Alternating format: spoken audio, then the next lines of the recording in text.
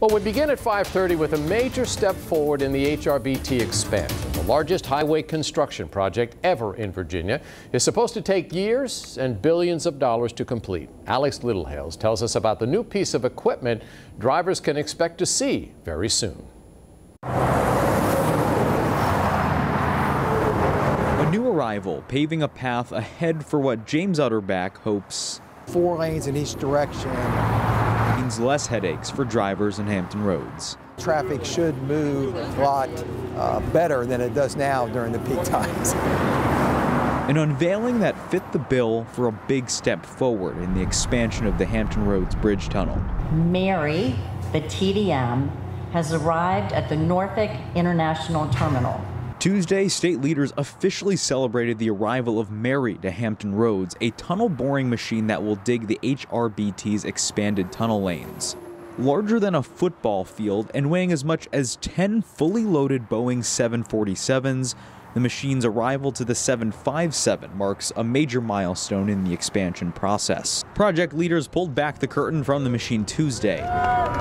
Well, at least a replica of the real one. Obviously, this is not the full tunnel boring machine Mary. This is only a replica. The real one is made up of thousands of parts, which is expected to take about 6 months to put together. Because it's less impactful on the environment.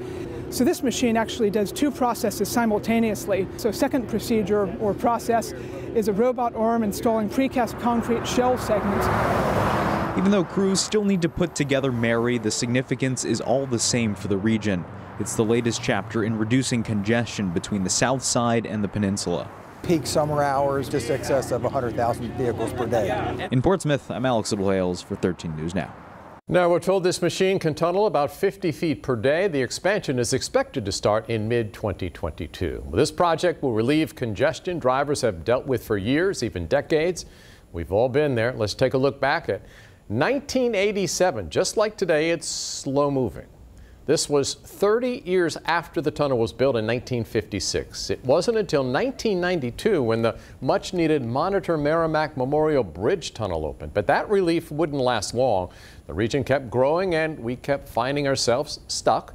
From 1999 to 2016, a complex series of studies were performed to find out the most cost-effective way to reduce congestion. Those were the foundation of the $3.3 billion expansion happening today. We'll go from 4 to 8 lanes across the water by 2025.